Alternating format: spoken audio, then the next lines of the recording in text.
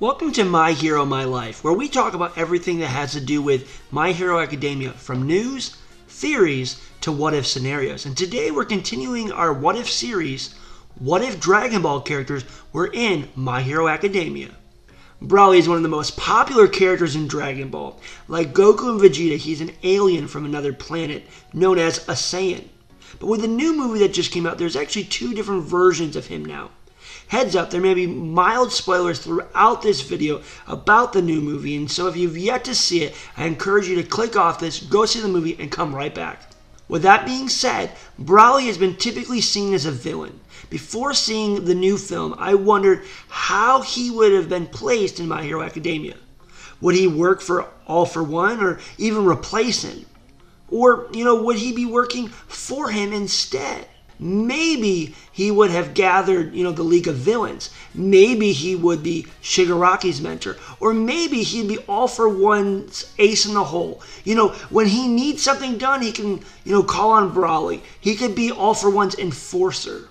In those original movies, he had a deep connection to Goku, and he just wanted to kill him so bad. So he should have that with some sort of character. If Broly is older, then I would imagine that it would be something to do with All Might or Eraserhead. But if he was a student's age, then it makes more sense for it to be Deku, specifically because Broly was against the main character in Dragon Ball. So he should be the same in My Hero Academia. Now, if Broly was older, I like the idea of him kind of being really having this issue with Eraserhead. Mainly because I feel like all throughout My Hero Academia, we see a lot more character development in All Might compared to Eraserhead. And so this would be just a really cool arc to be able to learn more about Eraserhead. Maybe Eraserhead was the first person to get Broly locked up. Or maybe Eraserhead and him used to be classmates, but something that Eraserhead did made Broly snap and go evil. Now, if Broly was younger, then I see him being on the Vanguard Action Squad. He joins it mainly to be able to fight Deku. In Dragon Ball, Broly hates Goku because he made him cry. So Deku has to have done something to Broly in his childhood. I would imagine that it wasn't on purpose and most likely was something innocent. What if it's revealed that there was this huge debate between Deku and Broly about All Might, and Deku ultimately wins, and this causes Broly to never be able to forgive him? Now, this actually sounds pretty stupid of a reason for someone like Broly to become a rampaging monster, but if you look back at the source material, the whole reason why Broly hated Goku in the first place was kind of stupid. So that's kind of where I'm going.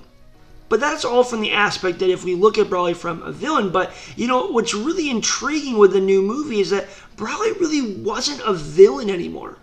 He was being used and was completely misunderstood. It actually reminded me a lot of Todoroki. Think about it. Todoroki was designed by his father to become the new #1 hero. He personally trained him and hoped that one day Todoroki would surpass him. In the new movie, Broly was trained by his father to surpass him and take revenge on King Vegeta. Both characters had fathers that trained them. They both had fathers that had their own personal goals for them. And honestly, both characters are powerful in their own universes. And we can both agree that at different times, they're both misunderstood. So if Broly was in My Hero Academia, I would imagine it would be quite similar to Todoroki's story. He has a controlling father who has his own specific plans for him. And Broly has to reject these ideals and do his own thing. Like maybe going to UA and becoming a pro hero. So maybe Paragus, his father, is a villain. And he wants Broly to become an up-and-coming crime lord. And in defiance, Broly goes to UA High. Out of respect for his father, he doesn't tell anyone who his father is, and it brings this interesting dynamic to the series as his villain father tries to pressure him into becoming a villain, but at the same time, he's trying to do his hero studies and not let anyone know his father's deep, dark secret.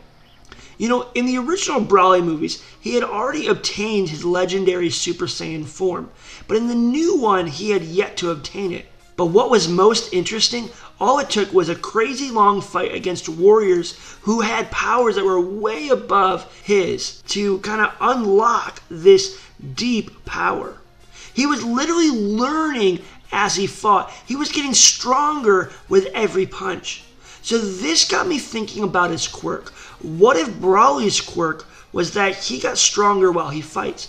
Every punch, every kick, every blow would allow Broly to learn and grow to be stronger in an instant.